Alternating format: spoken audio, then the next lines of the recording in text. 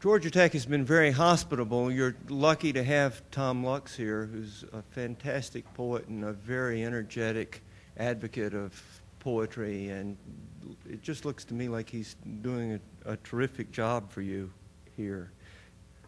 It's an honor to be your guest and his, and I'd like to thank Ginger, too. Everybody's been very hospitable toward me on my visit, and I appreciate it. I'd like to start by reading a poem that's 2,700 years old.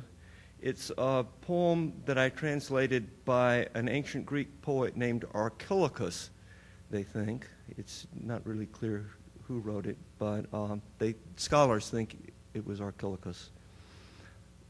They think it was Archilochus because Archilochus was somebody who was particularly angry at a particular person, and this is an angry poem.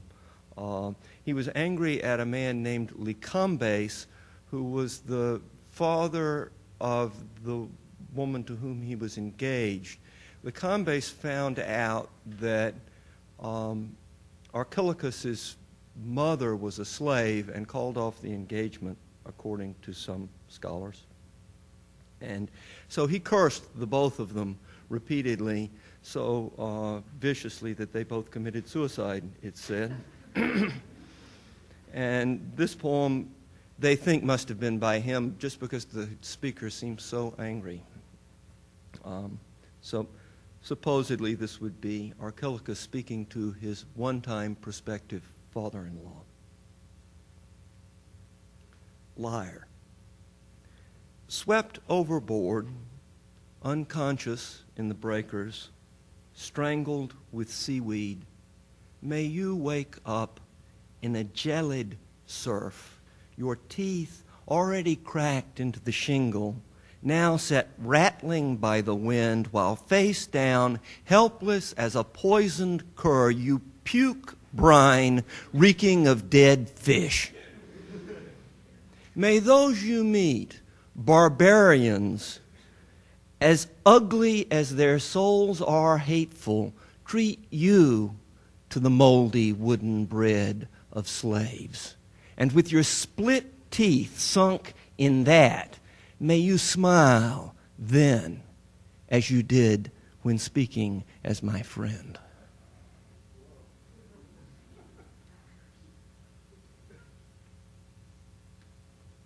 And here's another translation from the ancient Greek in a completely different mood, and then I'll move on to my own original poems. This one from about 6 centuries later by a poet named Zonas. The speaker in this poem is the father of a small child, a toddler, who has died, and the father is speaking to Charon, the boatman who ferries the dead across the river Styx into the other world. Charon, you who pull the oars, who meet the dead, who leave them at the other bank, and glide alone across the reedy marsh, please take my boy's hand as he climbs into the dark hall. Look, the sandals trip him, and he is afraid to step there barefoot.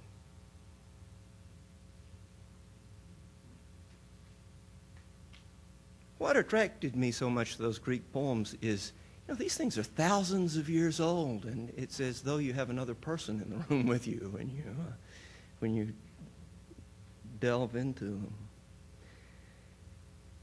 So, on to my own poems. This first poem, as a transition, has a Greek title, which is Dithyramb.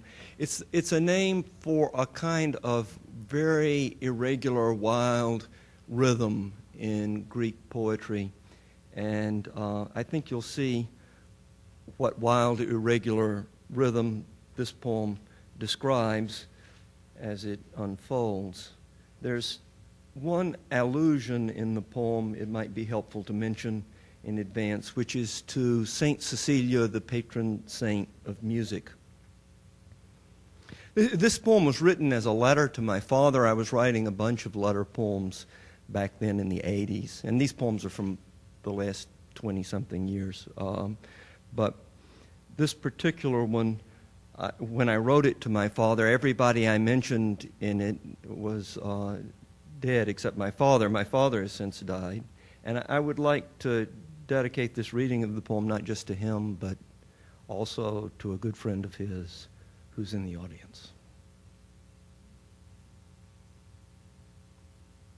When, in our living room rehearsal nights, the 29 of you tore full tilt into the soul of Brahms, when Mrs. Stillions hit one note in 3 on violin with a chokeless scattershot technique of bowing, while stoic Eddie Goss on timpani, not 4 feet past the headboard of my bed, kept time, to either side of which the woodwinds, horns, and strings betook them unto a different beating each, in each his dithyrambic brain.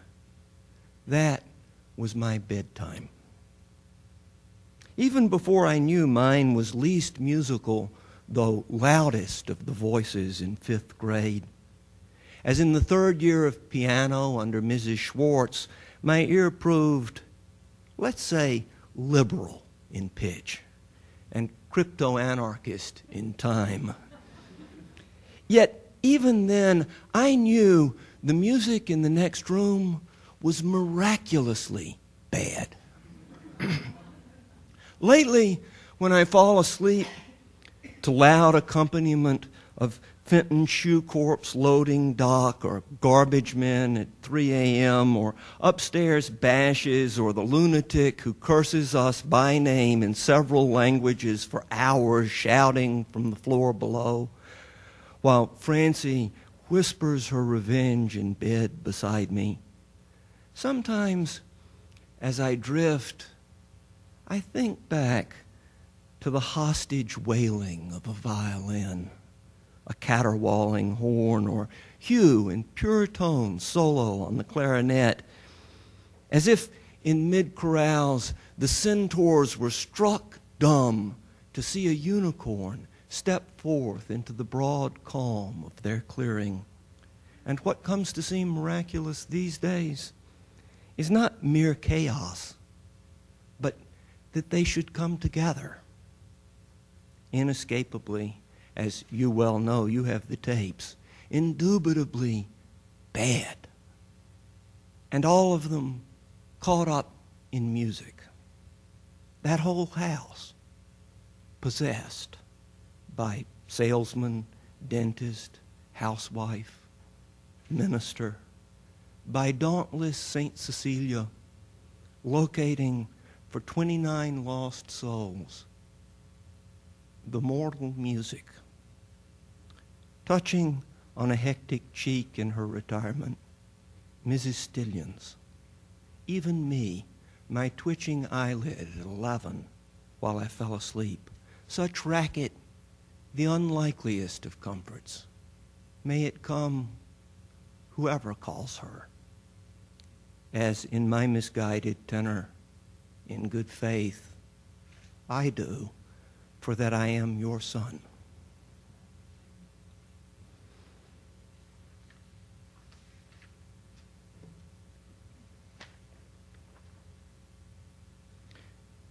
This poem is called Conjunction, and it remembers an event some of you may remember from a couple of years ago in May of 2002 when the 5 visible planets were all clustered there on the western horizon right after sunset.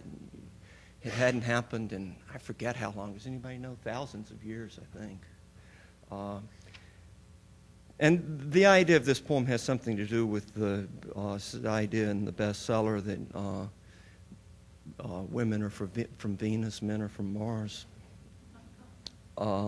There's a word in this poem, orrery, which is a word that refers to a model of the solar system, one of those models where everything moves around at the right speeds and everything. But in this poem, I'm using it really to describe a mental model rather than a physical model of planetary celestial motion. Conjunction. Venus and Mars were almost touching in the west at nightfall. You blamed me for everything.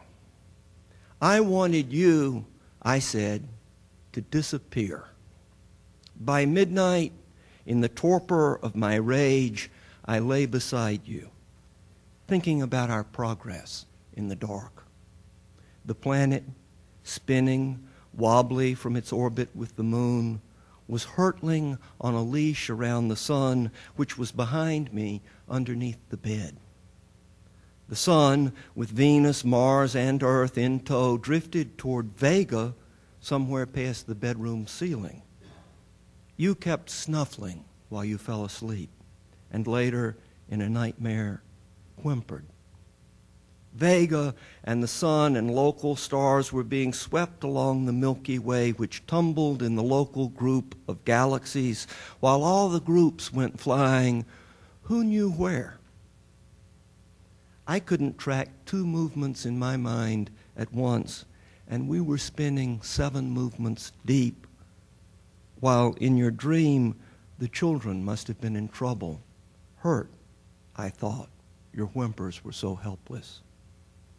I gave up my orrery and turned and put one arm around you, and you stirred, but we said nothing. We just breathed and lay awake.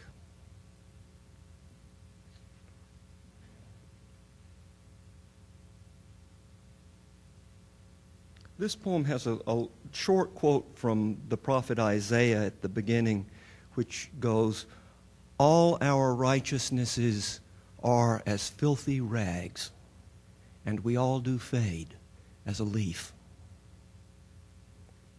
Gift. After my mother's father died, she gave me his Morocco Bible. I took it from her hand and saw the gold was worn away, the binding, scuffed and ragged, split below the spine, and inside, smudges, where her father's right hand gripped the bottom corner, page by page, an old man waiting, not quite reading the words he had known by heart for 60 years. Our parents in the garden, naked, free from shame, the bitterness of labor, blood in the ground still calling for God's curse. His thumbprints faded after the flood to darken again where God bids Moses smite the rock. And then again in Psalms, in Matthew, every page, and where Paul speaks of things God hath prepared, things promised them who wait, things not yet entered into the loving heart. Below the margin of the verse, the paper is translucent with the oil and dark still with the dirt of his right hand.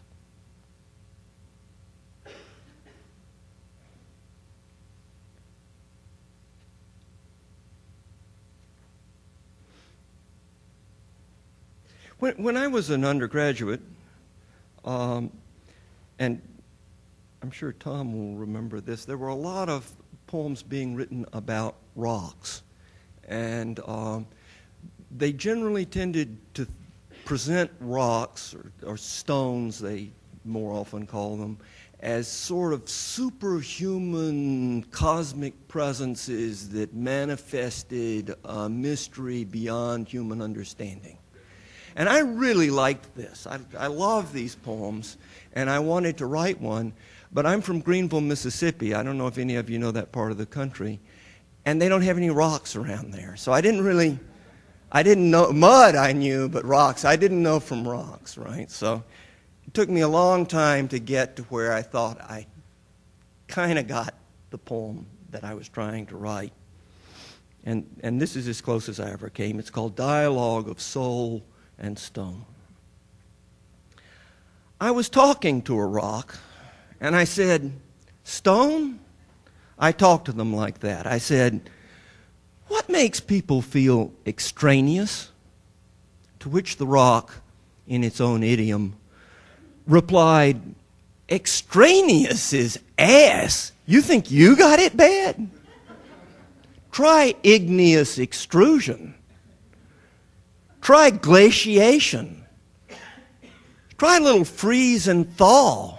Stand out in the weather for 10,000 years. We'll talk extraneous. One thing about rocks, they cut you half an inch of slack, but never. That's why guys like me idealize them. I said, sage. I laid it on a little thick. This rock I'm talking to, it's not much bigger than a chicklet. But I don't want to give offense, so I said, sage, what should the human species do? To which the rock said nothing, but he got that look. You know they're thinking to themselves, drop dead.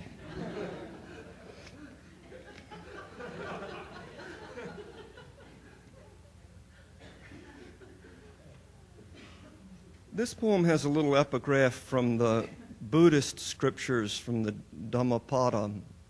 Hidden in the mystery of consciousness, the mind, incorporeal, flies away. Attic window. The mind at the top of the attic stair wheeled in the galactic arms of a snowstorm lit by street lights from below. Under invisible stars, the mind, where the air was calm, while the snow revolved in the wind outside, leaned out, gyroscopically true, vibrating at the top of the stair.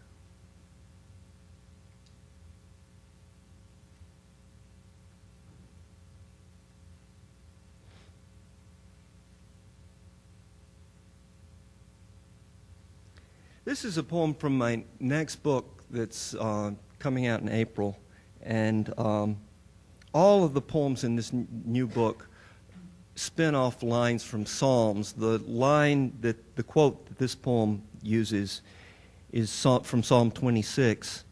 So will I compass thine altar, O Lord, that I may publish with the voice of thanksgiving. Scrolls. Thine altar is to me this bathtub where my 4-year-old twin girls tip back their heads. They close their eyes.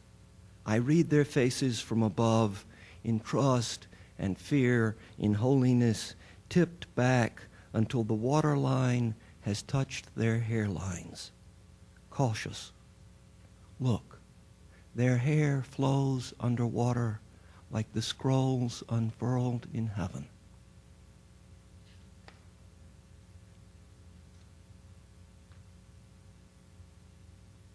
This is the last poem I'm going to read. It's from a while back. It's about my son Isaac when he was a toddler. He's an undergraduate now. It's called Fallen Things. Isaac, on a walk, partakes of fallen things which he would eat if I would let him. Shred of leaf and rock and weed and acorn cap and wing feather of desiccated thrush. Whatever creature's fallen in his way, he squats to look. He tilts his head and coos. He plucks it from its place and puts it to the sky to show me. Noses it and names it or declines to name it. Here is one more thing to keep in hand or drop or keep until both hands are full, and I suggest he slip things into pockets, his and mine, which he likes very much to do. And having done it, he begins to look around him.